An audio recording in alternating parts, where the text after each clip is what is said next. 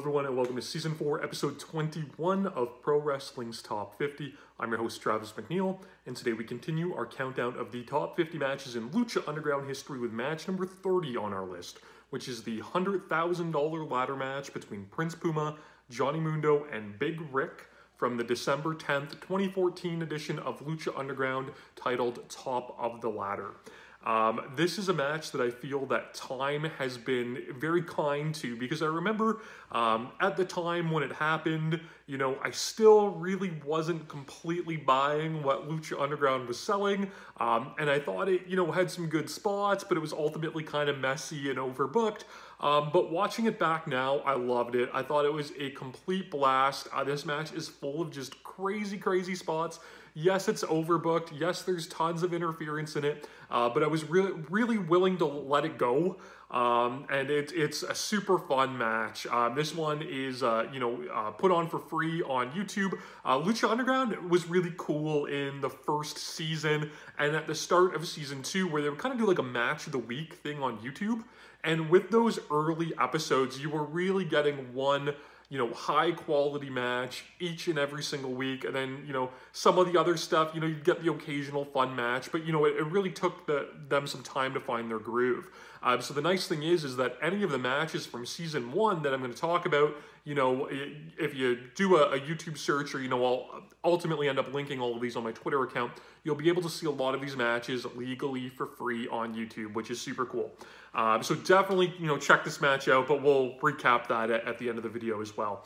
So this match was kind of the first, you know, real feud, you know, extended storyline angle that Lucha Underground did, and it goes all the way back to episode 1, where Prince Puma and Johnny Mundo, they competed in the main event of the first episode of Lucha Underground. Dario Cueto, you know, being this promoter, businessman that he was, offered up $100,000 to the winner of that match. But ultimately, we got the debut of Big Ryck, who I talked about the other day. He was Ezekiel Jackson from the WWE. He came out and he stole the money and took out both guys. This led to, you know, a storyline basically revolving around this briefcase with $100,000 in it, where, you know, Johnny Mundo wanted it back, you know, feeling that he was entitled to it, and he would steal the key that Dario Cueto would wear around his neck. We would end up finding out that the key was the key to unlock the cage that Matanza was in, you know, Dario Cueto's brother, and ultimately that key, you know, held the soul of you know, Matanza, right, Dario Cueto's little brother, before he was transformed into the monster that he ultimately was. But when, you know, Dario Cueto's father, Antonio Cueto, you know, made a deal with the gods to have them, you know, give him those powers. So crazy, you know, Lucha Underground lore, but that, you know, this was the first feud we had. So Johnny Mundo ultimately ended up stealing the key from Dario Cueto. Dario wanted it back, and it led to him making this triple threat ladder match with the briefcase with $100,000 hanging above. Basically, whoever brings it down is now the rightful owner of that money. This match is, like I said, it's a mess, right? I'm not going to sugarcoat it. There's interference and overbooking galore. There's just crazy spots. There's, you know, setting up in between the spots. It almost feels like, you know, a early 2000s CZW match in that regard. But it's so fun. It's so messy. It's so over the top, and I love it. And it actually does have some smarts to it as well. So at the start, you know, Big Ryck, he knows what to expect here. He knows that it's going to be a 2-on-1 handicap match, and he very smartly bails out at the start of the match, but he makes the mistake of going for a ladder. What's the traditional spot that we see in a ladder match? When somebody goes out to the floor and grabs a ladder, they get a baseball slid into them, and that's exactly what happens here. He ends up stopping Mundo and Prince Puma from climbing up the ladder, tries to climb himself, chickens out. You know, they kind of do the old trope of, you know, the really big, you know, 300+ pound super heavyweight isn't comfortable climbing the ladder. So that brings out the crew. So you might remember we talked about the crew in yesterday's video. You know, they were comprised of Cortez Castro, played by Ricky Reyes, Mr. Cisco, played by Lil Cholo, and Bael, played by B-Boy, who wasn't a member of the crew at this point when this match began. So the crew comes out, you know, they try to do Big Ryck's bidding and climb the ladders. but they get pushed off of it, and this is where we go into overdrive with the crazy spots here. So Johnny Mundo backdrops Prince Puma into a ladder that's kind of, leaning against the ropes, and then he proceeds to run up that ladder and hit a dive onto the crew on the floor. It looked awesome. They tease that there's going to be like a table spot on the floor, but Prince Puma ends up just in an incredible spot, so meticulous.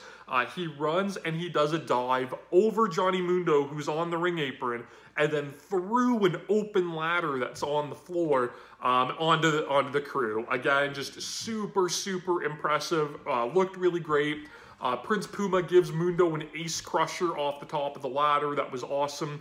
But then this is where Ryck and the crew really start to take over, and they destroy, Mundo and Puma.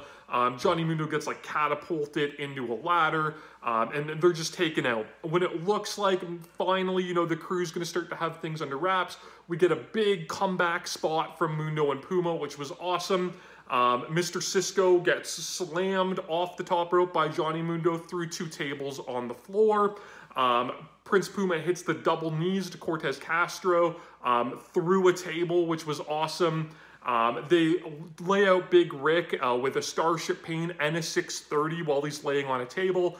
So again, but triple threat rules. Puma and Mundo have their friendly rivalry. At this point, it's friendly that's going on. They start infighting, and that allows the crew, despite being completely taken over, to make a comeback. There's an awesome spot where Prince Puma goes for the double knees, right, the Meteora, and Big Ryck catches him mid-move and turns it into a power bomb on top of Johnny Mundo, who's lying across the ladder in the corner, which looked really awesome. It seems like, everything is going to be going Big Ryck's way. He hits a gorilla press slam to Prince Puma over the ropes, through a ladder bridge on the floor. Just, again, brutal stuff. But he, climbs up the ladder. He's actually on 2 ladders, kind of slightly apart, and, was slightly doing the splits. And just in a really fun moment, Johnny Mundo comes in, hits the low blow on Big Ryck, sends him toppling down. We get the debut of Bael here. He comes out in a Lucha mask. We ultimately find out that he's, Southern California independent wrestling legend B-Boy, which I was really excited for at the time. I'm a huge B-Boy fan. Hope he's out there healing up. I know he was supposed to make his AEW debut. Unfortunately, got a really bad leg injury. We love you, B-Boy. We hope you're well, and we hope to see you in AEW soon. So we got the big Bael debut. It looks like, they're going to win the match for Big Ryck. But we get, a really cool spot where Johnny Mundo comes in out of nowhere, springboards onto the ladder, kicks over the ladder that has the crew on it. They all fall over, and it's enough for Johnny Mundo to grab the briefcase and finally win back the $100,000 that he has been trying to get back since the first episode of Lucha Underground. Dario Cueto comes out and basically says, we're businessmen here. You got your $100,000. Can you please give me back my key? And Johnny Mundo gives it back to him by laying him out, hitting him with this big oversized novelty key. It was the first time that we saw Dario Cueto get physically involved in the Lucha Underground universe. And it, would lead to him having a bit of a vendetta, with Mundo and Puma, throughout that first part of season 1. So like I said, this match, run-ins galore, but it's crazy spots. It's so much fun, right? We really don't see, a ton of fun matches on television anymore. We get good matches, pretty frequently. But, something like this, I equate it to, AEW. They did the parking lot brawl with LAX and Best Friends. They did the arcade match with Best Friends, Kip Sabian and Miro, right? And those are the matches where they're just kind of messy, but they're fun to watch, right? And that's exactly what this match was. Like I said, at the time when it happened, I was like, it was all right. But watching it back, with 2021 eyes, I loved it way more than I did 6 years ago when it initially aired. So Lucha Underground, we talk about it all the time. Depending on where you live, you might be able to find the entire series run on Tubi. If you live in an area where that's not available, you can Google search it. You can find these episodes pretty easily on websites like Dailymotion. But like I said, this match in particular, it is uploaded for free on the Lucha Underground YouTube account. I will link that on my Twitter for your viewing pleasure. You can follow me on Instagram and Twitter at Wrestling50. You can subscribe to my channel here on YouTube so that you never miss a video. And you can please join me again tomorrow as we continue to count down Pro Wrestling's Top 50. Top 50.